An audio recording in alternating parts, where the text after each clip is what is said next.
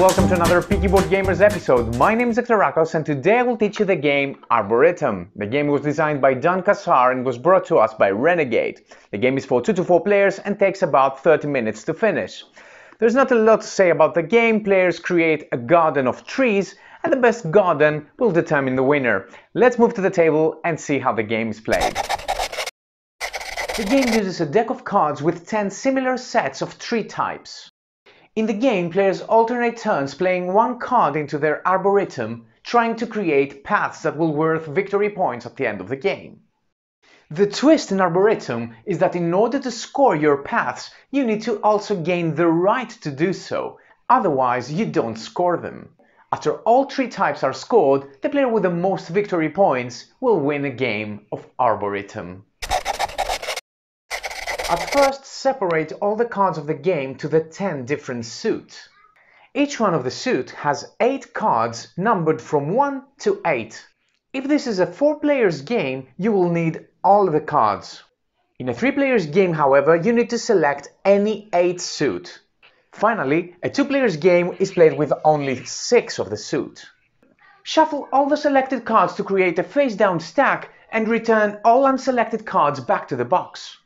Select a player at random to be the starting player who will take the first turn, and the player to that player's right will be the dealer.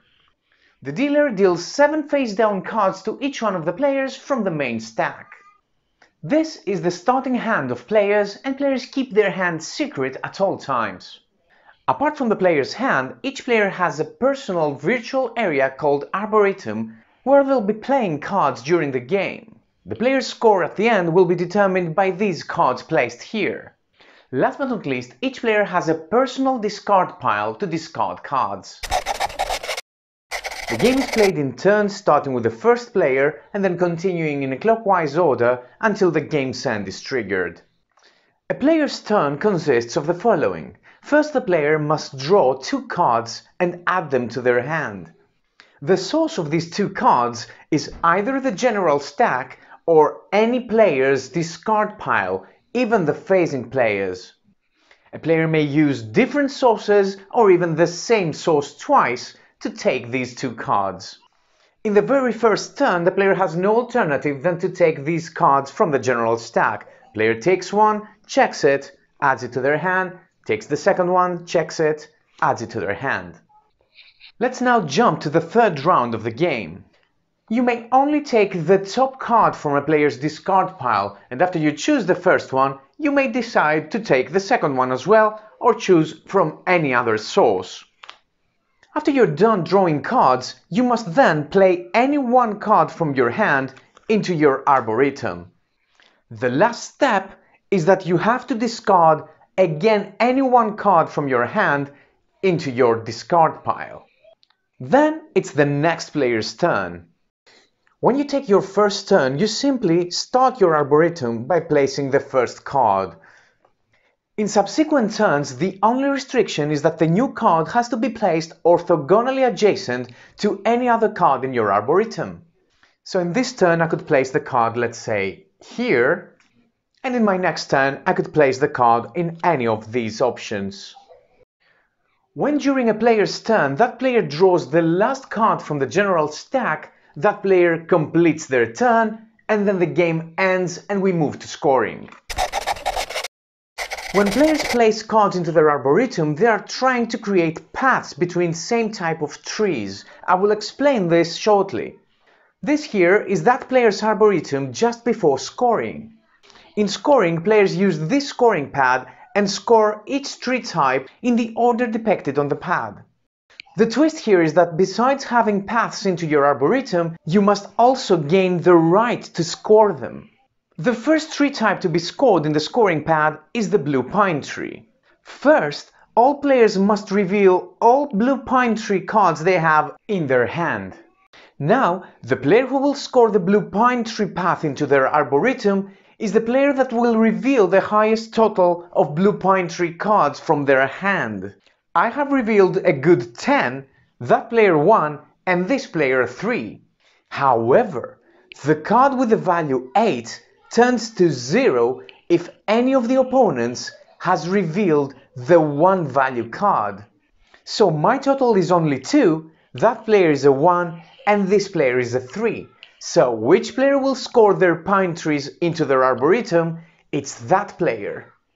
If there is a tie, then all tied players will score the tree type being scored into their arboretum. Later on, during the same scoring, I have managed to gain the right to score my oaks. So let's now see what the path actually is and how it is valued during scoring. To have a path, you need to have at least 2 cards of the tree type being scored into your arboretum. Here I have 4 oak cards, so I may select any 2 of them to be my starting and last card. The path is traced by starting from one card and then moving to adjacent cards until you reach the second card. You may only move to orthogonally adjacent cards, and on each step you must move to a card with a higher value. I could choose these 2 cards for my path. I start with 3, then move to 4, then 6, and then 8. Or I could go 3, 4, 7, 8, which is also valid. However, if I choose 2 and 8, I can create a larger path, 2, 3, 6, 7, 8, a 5-card path. As you already realized, I don't have to pass from all my oak cards, and I can also trace route by moving over cards of other tree types. Each card of the path worths 1 victory point, so I gain 5 victory points.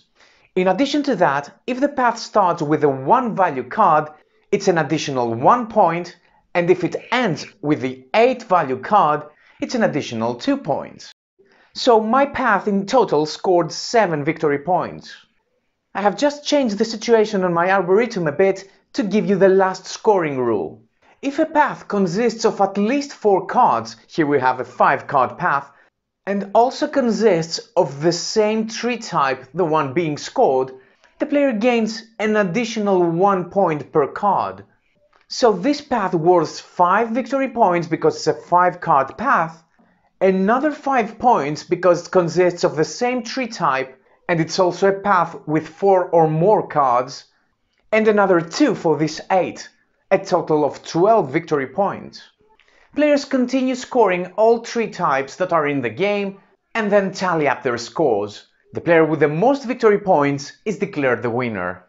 If there is a tie, the tied player with the more different tree types into their arboretum is the winner. If the tie still exists, then all tied players share their victory. And that was all the rules of Arboretum. If you like this video and want to see more, please subscribe to my channel, and until next time, have fun and play more board games.